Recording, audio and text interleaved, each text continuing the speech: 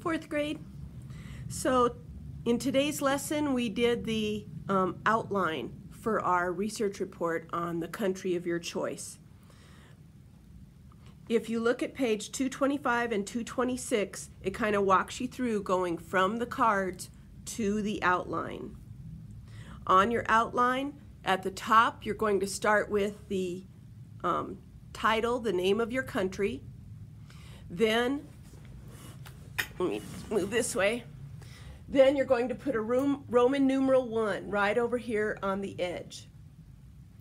After that Roman numeral 1, that is where you put the name of your country, apostrophe S, and its geography. And then you're going to get your geography cards, and you're going to write down each item about the geography of that country. Then, even with that number 1, you're going to write a number 2, and that will be the name of your country, apostrophe S, and climate. And you're going to write down the things about the climate underneath the capital letter of your country. See, all of this, all your Roman numerals are lined up right out here, and then all your capital letters are lined up right here. So this is where the 1, 2, and 3 on your card are going to turn into A, B, and C on your outline. After you have done those 4 items, your holidays and cultural events and your religions or whatever else you choose to talk about with that country, after you have done your number 1, your number 2, your number 3, and your number 4, then on your draft, you're going to use this outline to guide your draft. This number 1 is going to be your first paragraph. After you have written these things down in complete sentences, interesting sentences, then you are going to go to your number 2 and write your paragraph about the climate. And then after that, you're going to go to number 3 and write the paragraph about the customs and holidays. And then you're going to end with your last paragraph. So your whole report about the country of your choice is going to be 4 paragraphs long.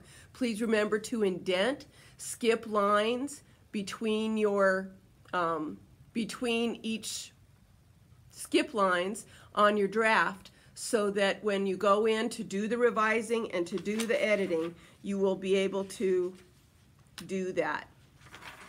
For revising, please make sure that you are using the revising checklist. Each paragraph needs to have one idea in it. So the ideas would be everything about that country's geography would be in that 1 paragraph. Everything about that country's climate would be in that 1 paragraph. All the sentences in the paragraph tell about that one thing. You used exact words, you used facts, you used enough details, and you combine your sentences to add more variety. Then when you get to the proofreading, please use the proofreading checklist on page 230.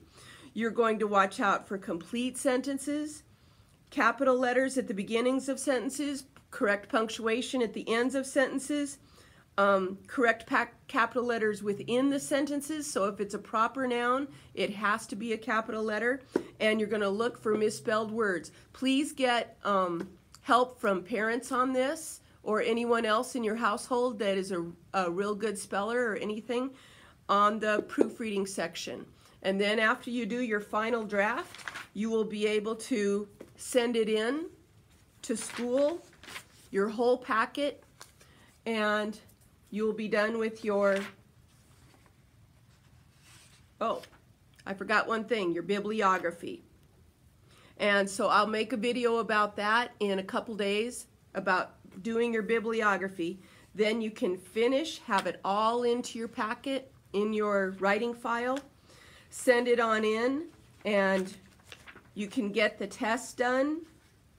About that, I'll post the answers to the test to the chapter review on Google Classroom, and then you can check your review, do your test, use any of the information that we've gone over anywhere in this unit to help you do the test. Go ahead and use notes. And then next week, you guys will be going on to the next grammar chapter about adjectives and adverbs. So if you have any questions, have families email me. You can talk to me on Google Classroom. I'm here to help you with anything you need. Thanks, guys.